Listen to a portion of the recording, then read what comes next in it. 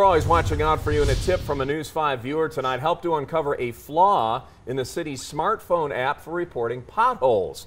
News 5's Andy Cohen in studio tonight with a closer look at the issue and what's being done about it, Andy. Well, Rob, since the beginning of the year, around 5,200 pothole reports have come in, and one of 5 of those has come through the city's GoCoSprings app. But as you're about to see, because of a bug in the app, it'll actually tell you the work has been done when it hasn't.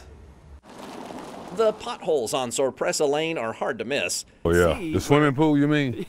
Neighbors in Woodman Vista tell us that heavy trucks frequent this residential street as a shortcut to a job site. That street's not strong enough to hold heavy trucks like that, and they're constantly through here like 8-hour day. And the blowing snow in the winter leaves the street icy and sometimes covered in puddles for days. We had city come out and fix potholes, been about a year or 2 years.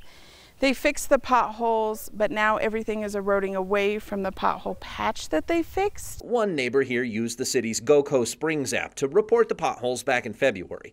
They got a reply this month that the issue was closed, even though no work had been done.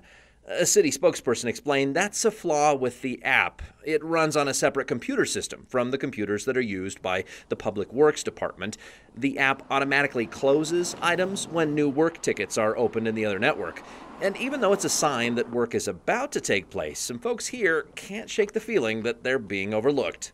It takes time to get stuff done over here.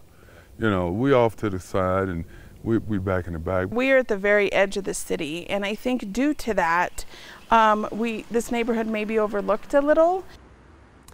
The city of Colorado Springs has actually developed a new GoCoSprings app. It's in beta testing right now. You can actually provide them with a little bit of feedback. We've put a link to that testing page for the new app in the digital version of this story at KOAA.com. Just click on the news tab. Rob?